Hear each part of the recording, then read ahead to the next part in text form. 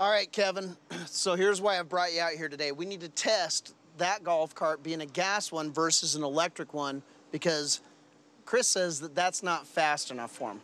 We know that we're gonna want a lot more power, but we gotta really see what we got to start with. If this is faster than that one, then obviously we got our work cut out for us because we're gonna have to hop that one up a little bit.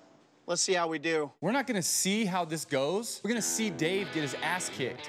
Ready, set, go! You cheating bastard. Don't scratch the paint, don't scratch the paint. Oh! This thing's a pile! Woohoo! 2 out of 3.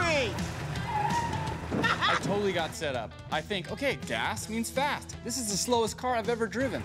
I think I got him by a lap and a half. This thing's a piece. Is this out of gas? This was way closer last time. This guy needs to just shut up and start racing. Woo-hoo! I don't want to play anymore. It's all that racing experience I got. Yeah, some of us work. Stupid! I guess he's gonna give up.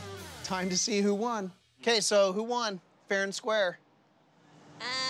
You. Give me a kiss, baby. Yeah, I got the chick, I got the fast red car. Shit. For now. Well, see you at the course.